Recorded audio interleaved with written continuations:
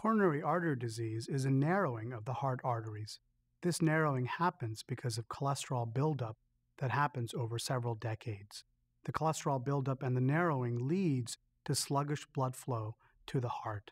As a result, you can develop symptoms like chest pain, shortness of breath, fatigue, pain in the neck, or pain in the back or jaw. Coronary artery disease puts you at risk for heart attack and for stroke. Coronary artery disease is the leading cause of death in the United States among both men and women. Those who are particularly high risk are those with a family history of heart disease. That is, if you have a father who's had a heart disease prior to the age of 55 or a mother prior to the age of 65, you yourself are at about twofold increased risk. But you can counteract this genetic risk by focusing on lifestyle factors like cholesterol, blood pressure, maintaining a healthy weight. In addition, people that have multiple risk factors together, like blood pressure, low amount of the good cholesterol, or who are overweight, are particularly at high risk for heart disease. So this clustering of risk factors puts people at increased risk. In addition, a factor like type 2 diabetes also puts people at increased risk. There are four major ways to diagnose coronary artery disease. First is an EKG or electrocardiogram. This records the electrical activity of the heart and can tell if a patient has had a heart attack. A second major way is called an exercise treadmill test. And here, the patient exercises on a treadmill. This puts a stress on the heart, and we can tell if there's sufficient blood supply to the heart muscle because of this test. A third major way is a CAT scan of the heart. With a CAT scan nowadays, you can directly look at the heart arteries and see if there are blockages. The last way is an invasive procedure called a coronary angiogram, where dye is injected into the heart arteries and X-ray pictures are taken to see if there are blockages. Each of these procedures has its own strengths. We at Mass General are focused on using the right procedure to diagnose coronary artery disease for the right patient.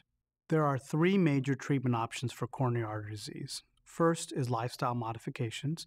This includes eating better, maintaining a healthy weight, and regular physical activity. A second major option is medications.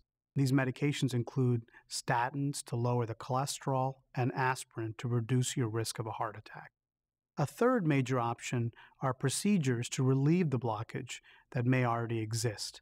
And these procedures include coronary angiogram, and angioplasty and stent placement to relieve blockages, or bypass surgery to bypass the blockages. Early diagnosis and treatment is critical. Among the reasons people may come to the Mass General Heart Center for their preventive cardiac care is a combination of both research and clinical care. On the research front, we are working actively to discover the genetic causes of both abnormal cholesterol levels and risk for heart attack.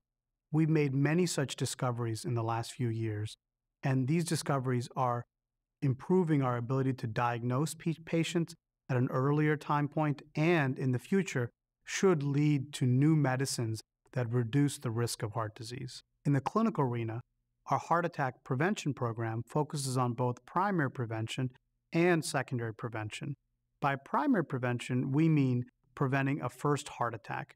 For example, patients with a family history of heart disease can be seen in our center, and where there's a risk evaluation for the risk of heart disease, and then we make a set of recommendations to try to reduce that risk. In terms of secondary prevention, we focus on patients who've already had one heart problem, and trying to reduce the risk of a second event. Specifically, the cardiac rehabilitation program takes in patients who've already had a heart attack or bypass surgery, and we work with them over a 3-month time period to try to counteract their risk factors and reduce their risk.